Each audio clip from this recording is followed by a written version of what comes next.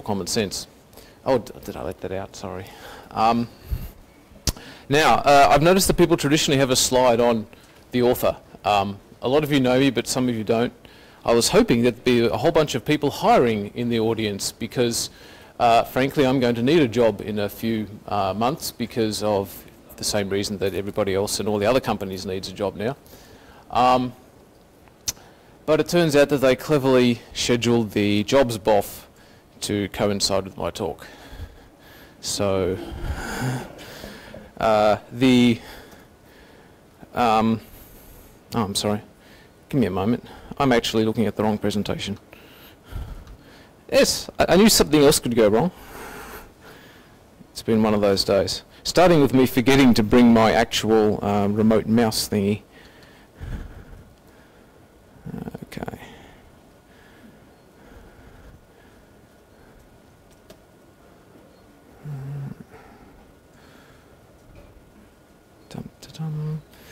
So here's a job ad. I will take the commercial approach and intersperse this talk with job ads just to remind you every now and again that I need a job. ACLs. What are ACLs?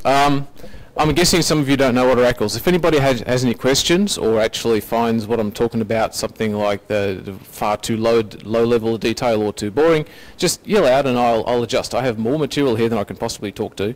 So, you know, any kind of guidance from the audience I appreciate. So an ACL is an access control list. It's a fairly generic concept where you, instead of having simple permissions on something to say this one user can do things, you say here's a list of users who can do this, here's a list of groups who can do that, that kind of stuff. An example here is all the people in accounts can read the file and the auditors can read the file, Fred can write it, and nobody else can read it or write it. And this is the kind of thing that it's kind of hard to do in a reasonably generic fashion today in the POSIX model. So let me talk about access models, and this is background for the rest of the talk. An access model, in a very generic and theoretical sense, you have a subject that performs actions, an object on which actions are performed. This is your standard grammatical definition of the words.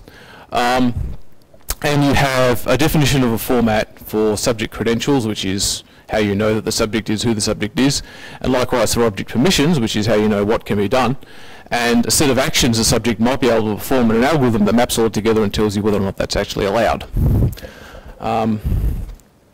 For file systems, more specifically, the subject is a process. In the case of NFS, that's a process that's actually running on a client, so this is something of a subtle connection. And an object is an inode or other kind of file system object, but typically files or directories. Subject credentials is usually something like an owner and some groups. Exactly how many groups varies. Object permissions is things like an owner, an owning group, sometimes, a POSIX mode, and or some kind of ACL. And actions are typically things like read, write, execute, delete, change owner. So the algorithm, in general, might also use some of the permissions on the parent directory, some information that's stuck on the parent directory. I'll mention that because it'll become important later. So here's 4 different access models, of which you probably know at least one. Here's a picture of them. So we have the traditional POSIX model, which is that tiny little well-formed blue piece of antiquary in the corner. We have draft POSIX ACLs, which is the same thing but extended. Then we have this large cancerous blob over here, which is Windows ACLs. And then we have this really sickly looking green thing which mostly overlaps with the cancerous blob, which is NFSv4 ACLs. You notice the large disconnect between the two pairs. I drew this diagram because you might otherwise, listening to things I say, think that there is some kind of connection between them. But no, not really. So I'll talk about traditional POSIX. Pretty much everybody knows this. You have 3 bits access mask, read, write, and execute. You have 3 classes of users, 3 classes of subjects, owner, group, and other. And that gives you 9 bits. and you get some other wacky bits, and that gives you a 12-bit mode field, which every file and directory has. And the owners of groups are identified by very simple things. They're UIDs, which are just integers, which are locally managed, although you can synchronize them between multiple machines. It's all very old-fashioned. Again, the access algorithm is really obvious. Pretty much everybody knows it. Draft POSIX ACLs. This was some set of draft extensions that were supposed to go into POSIX that were never quite ratified, but implemented several times. If you Google for this stuff on the web, you will find the what could have been POSIX website that tells you about this. What it does is it takes most of the concepts of traditional POSIX and extends the model to allow a list of access control entries. So you still have UIDs, you still have the 3-bit access mask, read, write, execute, and you still have 3 special classes which are equivalent to owner, group, and other. They're called tagged. There are special tags on these entries, ACL, user, object, and so forth. And you can also have additionally other entries. So you can say the owner of this file can read it, the group this file is in can read it, nobody else can read it, oh, but yes, Fred can read it too. The interesting thing here is that the model only gives you additional accesses. There's no way of saying, yes, everybody can read it, but not Jane. No, not Jane. No, she can't read it. It's all additional. And this has a number of implications. In particular, it means that the order of the entries doesn't matter, because they're all just add up.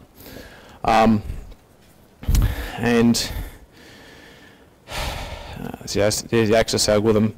It's you can work it out yourself. Windows ACLs. This is Microsoft's way of doing things. And like everything Microsoft does, it is its own complete, self-consistent world that is completely different from anything we do in POSIX. It has users and groups identified by things called SIDs, which are sort of like UIDs, except much larger, as you can see the example. And they actually have a global scope. So if you understand a SID, you will see that in this enormous long string of CRUD, there is actually enough information to tell you which company and which person it belongs to. So this thing here is roughly the equivalent of our UID, and this stuff down to here actually tells you a domain, and this stuff over here tells you that the rest of this stuff can be interpreted that way. So this thing is a version and this thing is a registry or something like that. And these things identify both users and groups. And you have an enormous set of access mask bits. Instead of just read, write, execute, you have a read, you have a write, you have an append, which is different from write.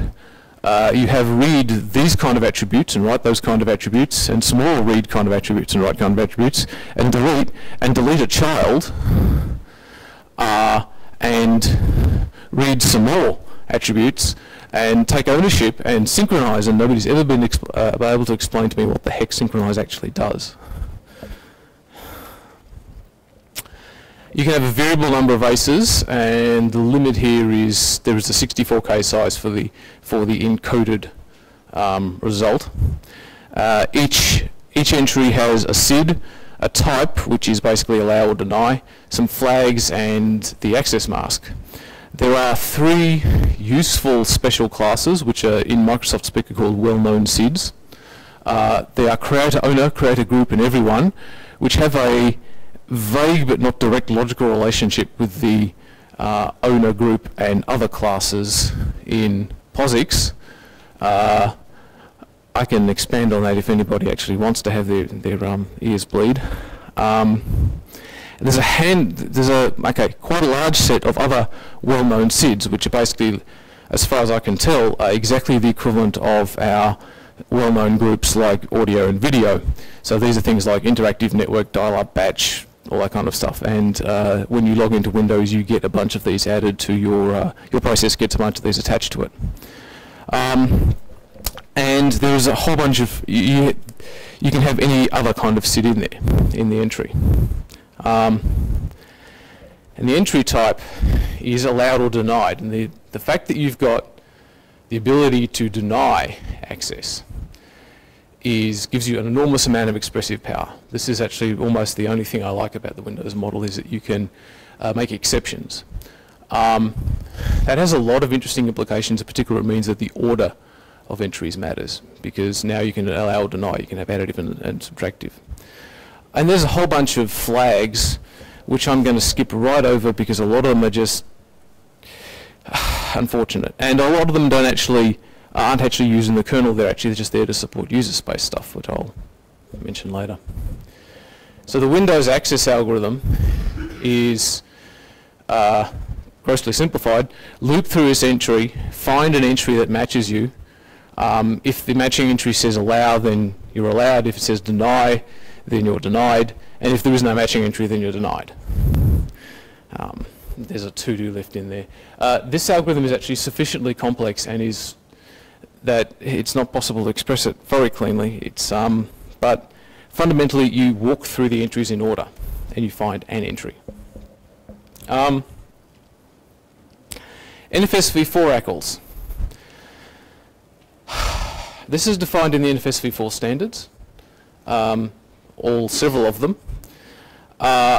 And what it more or less tries to do, if I can express this in a polite way, is take the Windows access model and make it usable over NFS. Without admitting that it's actually Windows, the RFCs don't use the word. Actually, I think the latest one might, but the original RFC very carefully avoided using the word Windows anywhere. In my opinion, I don't think anybody attempted to implement what's in the standard before writing the RFC, or the second RFC, or the third RFC. The architecture is very similar to Windows. It just differs in details, usually the details that make Windows work. Users and groups are identified by strings, which is different to all the other models. So the strings are of the form user at domain or group at domain. This is logically equivalent to Windows SIDS in that you've got both a user part and a domain part. But it's in a form that you can pick apart, and of course takes a whole lot more to parse and store.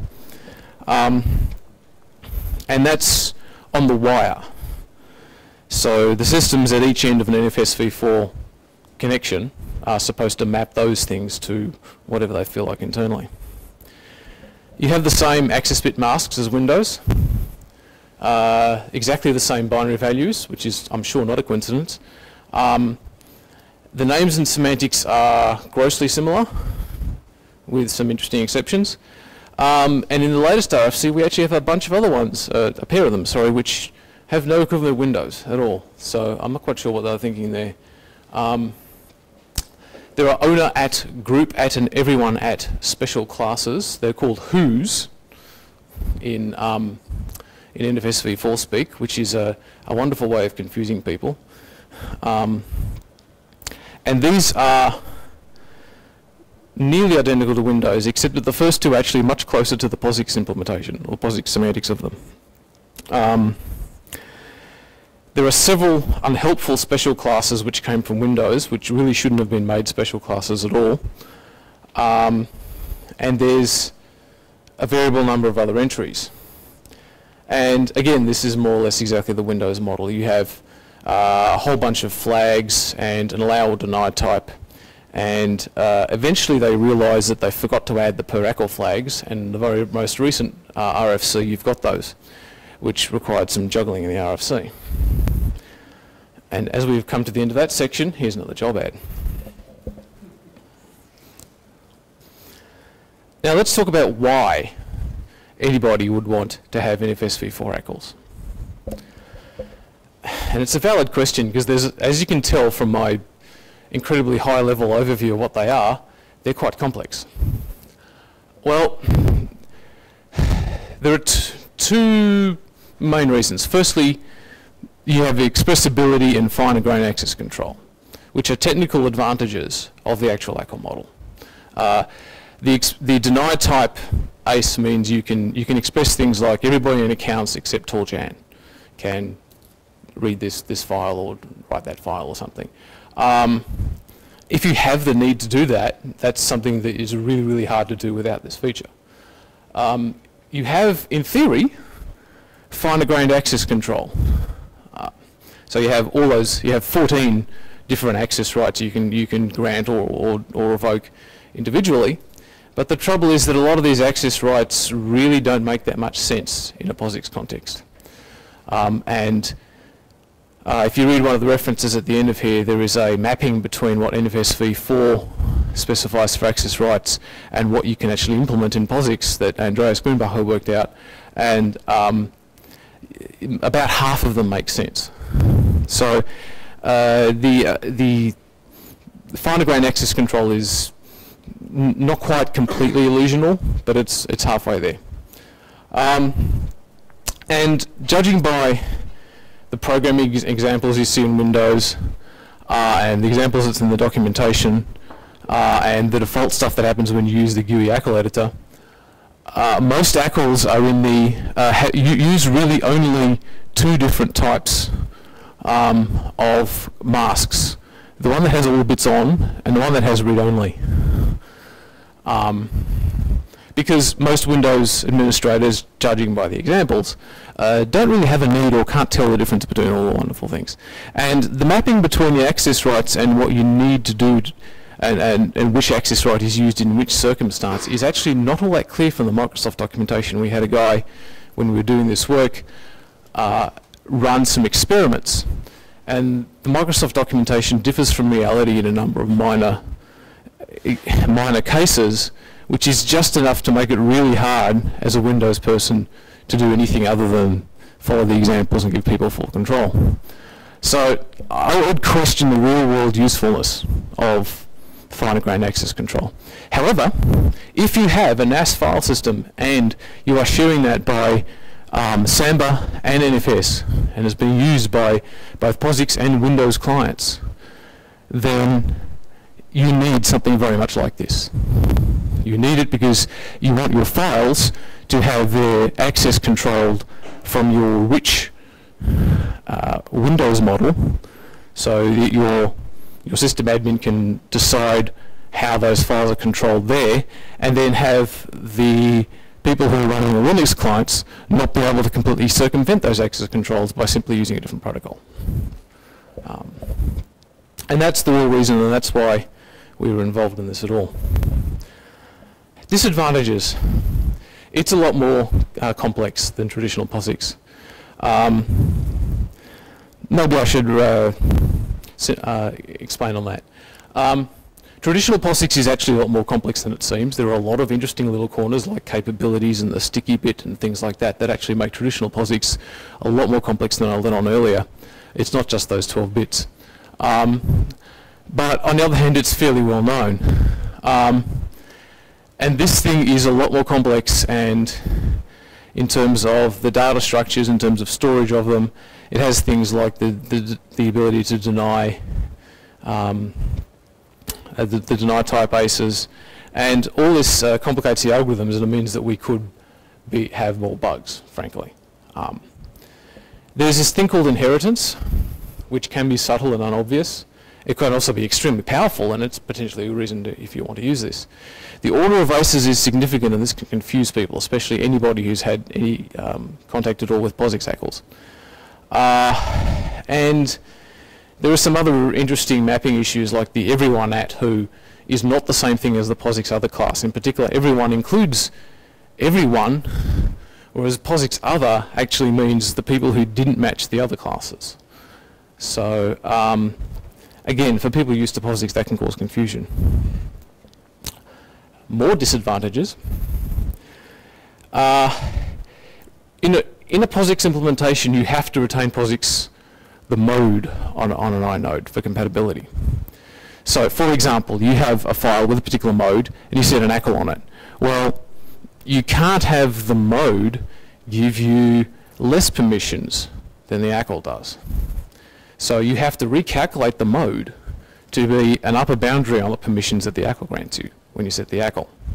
Conversely, and even more confusingly, when you have an ACL and somebody does a chmod, you have to futz with the ACL to get a new ACL that doesn't grant you too much permissions. And some clever people have worked out ways to do this stuff in not perfect but reasonable ways. And the trouble is, you need some extra state. You need 3 extra 32-bit ins.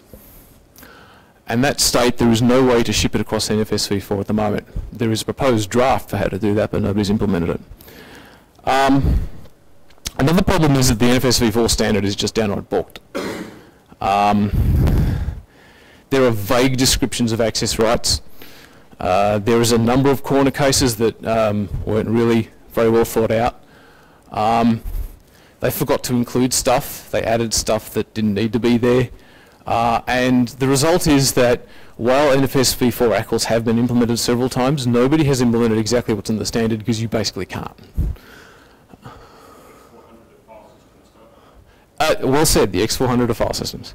And there are some interesting issues that you have with current POSIX systems, like there's no API to do an atomic create with an extended attribute, which now that you have extended attributes having significant security impact, means that you potentially have interesting races where you can have clients look at things at the wrong time, and there's a whole bunch of really gnarly implementation issues like that. I love this word rich. It's used here in the RFC. It says the NFSv4 version 4 ACL model is quite rich. Taken in context, I think they were making it using it as a compliment. Thank you. Yeah. Well, rich fruitcakes taste good. So there's another meaning of rich. If you've ever dealt with Microsoft and rich text, or rich this model or rich that model, you realize that rich just basically means too complex. And when they translated this stuff into the NFS world, I mean, to be entirely fair to the Windows folk, they have a model that works well in their context. The translation and the shoveling down into a mostly POSIX style protocol, plus the changes they made while doing that, mean that the result is I would argue, slightly worse than either of the two originals. And if the page down key works, yay. So, who implements these things? Z or ZFS from Sun. GPFS, I believe, uses it, at least according to their documentation they do. The Linux NFS server and client kind of, sort of, maybe, but not really quite do it. And let me expand on that. The current NFS server code in Linux assumes that the underlying file system does POSIX ACLs. And you may remember the significant differences between the POSIX ACL and the NFSv4 ACL model before.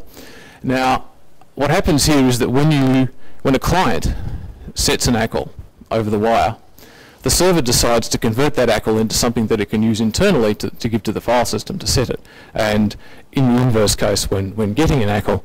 And that conversion is in general lossy, and if you try to run it in a circle where you set and get an ACL, really unpleasant and interesting things happen. I believe that Samba does a very similar amount of conversion in user space, quite possibly better.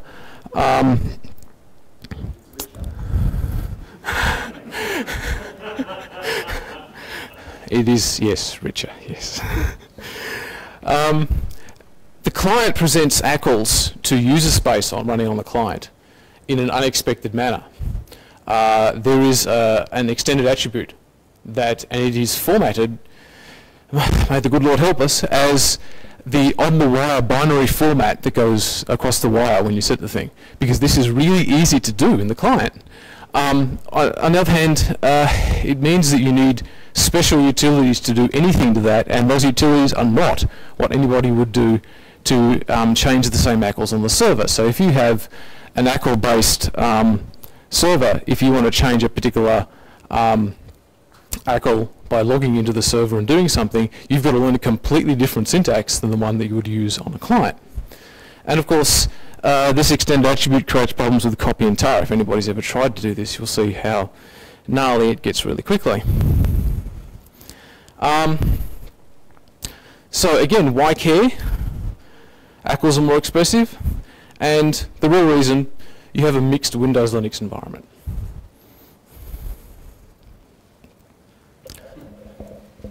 another brief ad from our sponsor.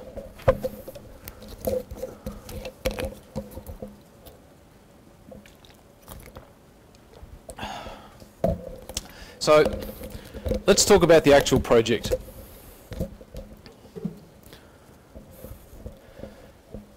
Way back in LCA 2007, Andreas stood up and talked about his work in this field, and it got us all really excited, and we started talking to him. And we actually started working just after the last LCA in 2008. So our project milestones are LCAs, basically.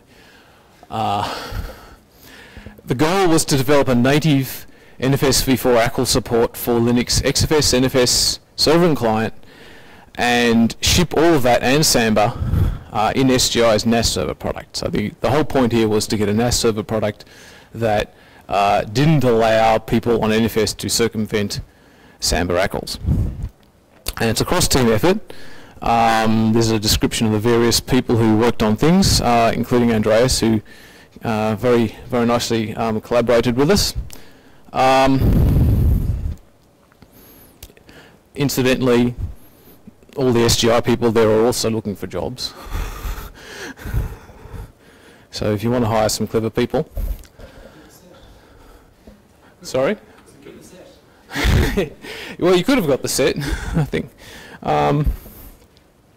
So here's what we changed visually. The green bits is code that we needed to futz with. So there's a command line utility that runs in user space when you have just a system here, and we needed some VFS changes and some XFS and ext3 changes. Applications, not changed. This is actually important. This is an important design goal. The application does not need to know that it is doing anything special with NFSv4 ACLs. It does, if it's an old-fashioned POSIX application, it does its chmods and its stats and whatever. If it's a smart application, you can link against the library that this thing uses and actually change ACLs itself. When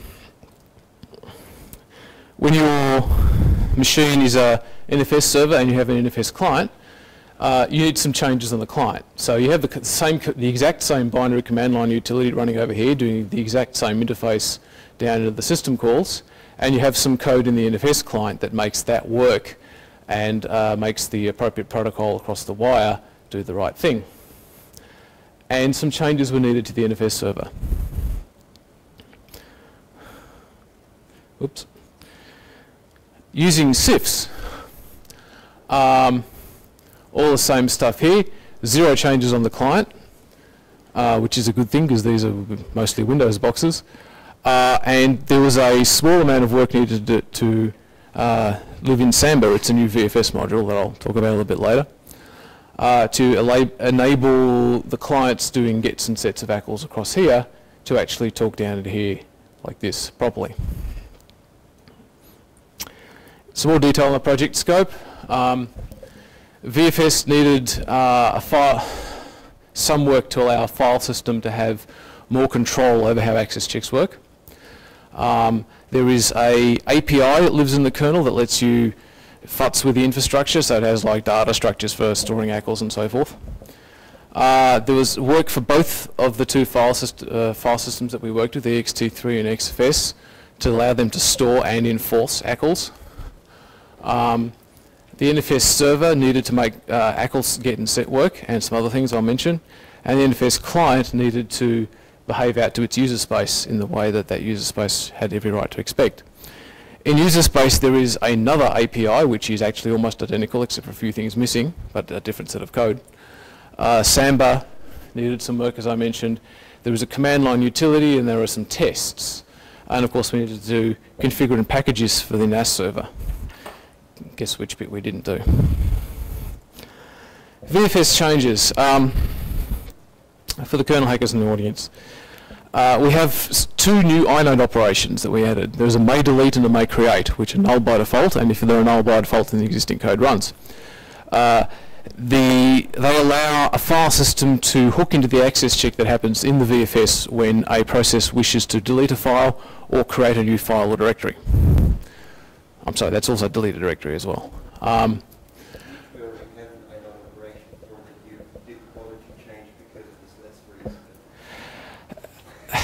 I think we could argue for most of the day about how this stuff was done. There were some constraints on the design. One of the constraints is we had to somehow get this stuff to work not only in what's top of tree then, but also in a rather more antique kernel that lives in SLES 10. And there was also a desire to do minimal changes, and we ended up with something that, okay, it's butt ugly, but it does work. There is a new superblock flag, ms with append. What that does is it allows the file system to declare to the VFS that when the VFS calls the permission inode operation, that it may have a fourth flag. There is a may read, may write, may execute constants that get passed down. And things go really badly wrong in the existing file system implementations if you pass down any other flags. So we have to have our new advanced, smarter file systems tell the VFS that it's allowed to pass down may append. May append is needed in order to detect a number of different cases to implement some of those finer grained controls. And surprisingly, that was all that we needed. Although we could, of course, spent an enormous amount of time changing the way things worked. We just did some minor things. There's an in-kernel API, which is optional. There's a config variable that controls it. It's infrastructure that all file systems can share, so unlike some of the existing NFSv4 ACL code, it's not in the NFSD directory. It has a whole bunch of extra things that the old NFS ACL code didn't do. So for example, it has all those things the old code did. It has an access check algorithm. So this is the library call that all the file systems call when they actually run their permission thing. There is functions that provide all the weirdness that is necessary when you do a chmod or change an ACL and dealing with modifying the other one. There is the stuff that deals in inheritance.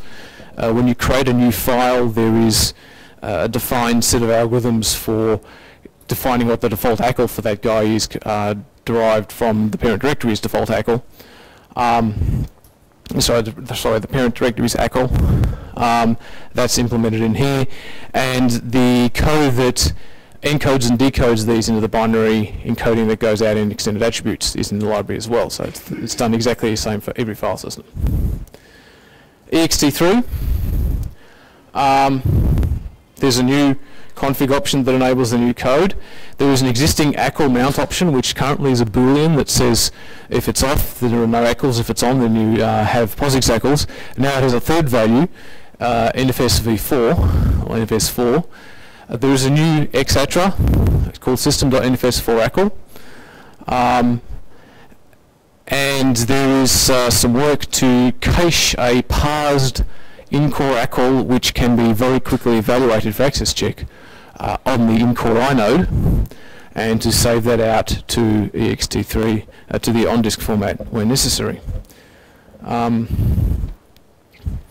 are new permissions checks. It provides the may create and may delete operations, and there are also changes to permission and setatra. The setatra changes are but ugly.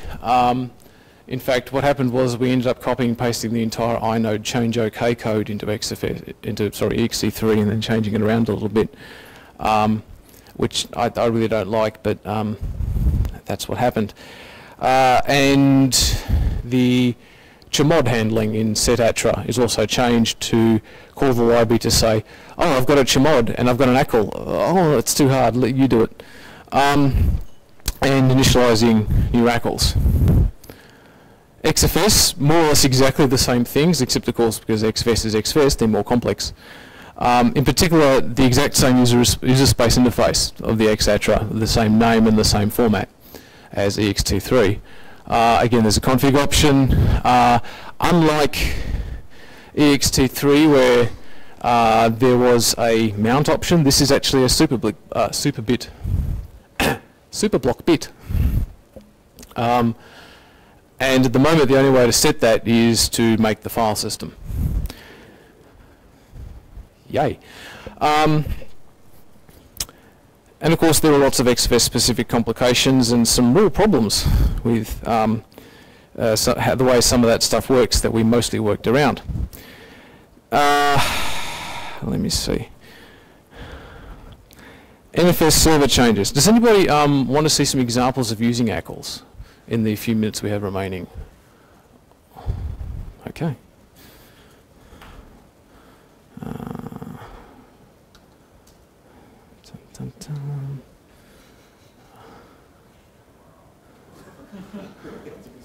I have extra slides here at the end just in case people ask gnarly questions. Okay.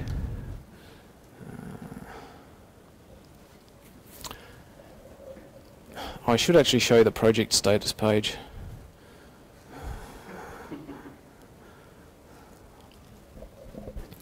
The patches and code are all available. There's a project website that I'll mention the URL for a little later. They're all up there as of last week. But the project itself is on, shall we say, indefinite hold. So somebody's going to have to do all this future work stuff that I've listed here. They're on oss.sgi.com, which is, the answer is sort of. There is a Git tree on oss.sgi.com, which is a public machine. Yeah, there are, on the project website it shows you all the Git trees. There's actually several. Yeah, that's why I built patches and stuck them on tarballs on the website. I love OpenOffice. I love OpenOffice so much.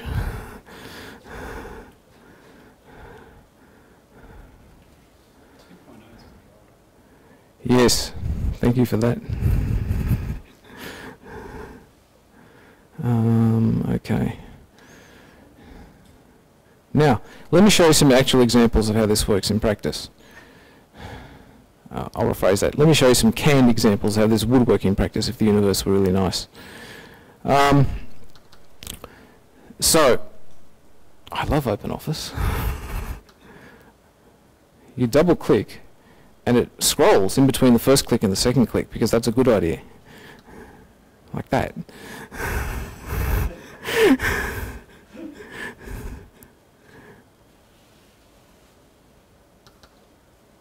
Okay. So if you install it, you basically got to download a whole bunch of patches, including kernel patches, Samba patches. You build all these things, you install it. If you have XFS, you have to build a new file system. Otherwise, you can take your very, very scratch file system and add NFSv4 ACL mount option if you're ext3. Then you restart bits, and then off you go. I'll just show you an example. If you get an ACL on a file, there's a file. There's its POSIX mode. Notice that you still have a POSIX mode. And there's this command line utility NFSv4 ACL, and you ---- get. And it shows you this is the file name, and these are the ACLs. There are 3 ACEs in this ACL: the owner at, group at, and everyone at. And these more or less express exactly what this thing here is, just to show you a nice, obvious comparison. There is a read and a write bit, and a read and a write bit, and a read bit. This is, of course, not exactly the same, but these are nice and simple. They're all just allow. Okay, so then if you want to set one, here's the rough equivalent of doing a chmod 664. So again, you have the same ACL, and you just do NFS ACL and NFSv4 ACL -- set, and these entries are just separated by a white space with. If you want to remove an ACL, there's a -- remove. Now the example I quoted right at the start, all the people in accounts can read the file. All the people in accounts, this is a group called accounts, can read the file. All the auditors in the group, people in group auditors, can read the file. Fred can write the file, and because there's no everyone at entry, nobody else gets any other rights.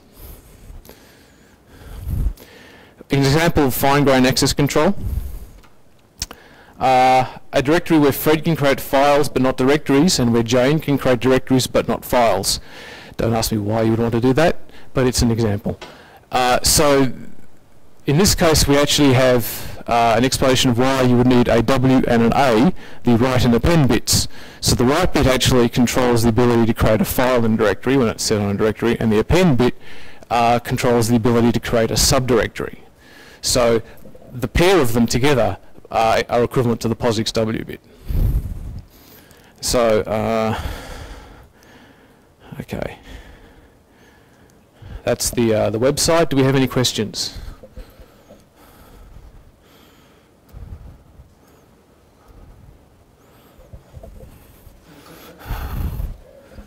How many job offers? Is it possible, Greg, to set up POSIX ACLs and NFSv4 ACLs at the same time? What's the behavior in that situation? Is the code handle it? Is it possible to set both POSIX and NFSv4 ACLs at the same time?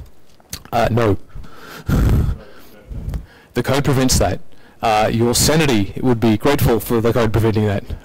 Although it's interesting that some other implementers have chosen to do it differently. I believe, for example, that with GPFS you get to choose on a per file basis which of those it has. Tridge? Yep. I think it can be same. The model I'd like to see that I don't think exists anywhere yet Yes. is the last ACL that was written. Uh-huh. Be really, there's a two-odd style ACL, or there's the NFSv4, or POSIX or whatever, is the one that's stored. Yep. When anyone tries to read an ACL, you get a translation from the one that's stored. So if you last stored an NFSv4 and you ask for a POSIX, you get a mapping from NFSv4 to POSIX. If you last stored a POSIX and you read NFSv4, you get a mapping from. Well, that's a rough approximation of what the code actually does, except that the mappings aren't quite all that obvious. So in particular, doing a chmod does some interesting things. Yes. Yep. Oh yeah. Yes? Yes.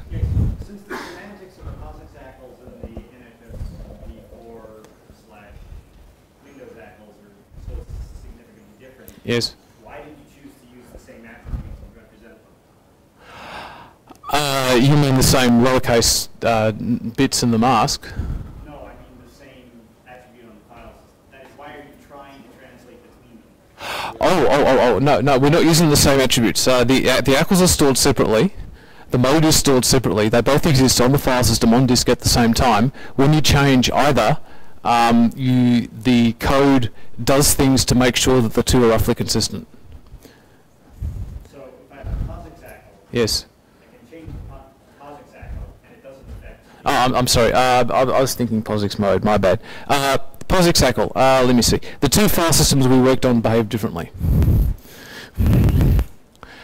XFS and ext3, they did different logic. The whole idea of, but basically we considered in our design that the whole idea of combining on the same file system the two ACL models was a corner case that we really didn't want to be involved in. In particular, the Windows model, the NFSv4 model, does things with inheritance. So if you have a directory which doesn't have an ACL and you create files in it, and then do other things, and all kinds of interesting stuff happens. It's just easier to have the whole file system do one model or the other. But you can, in ext3, mount that same file system without ACLs enabled. Still stored, but not enabled. Just not enforced and not read. In which case you have all your POSIX stuff, and all your POSIX traditional stuff, and exactly that. And you can then go and change the mode, and it is then inconsistent again. But don't do that, please. Yes? Do you have any success getting this working with other implementations?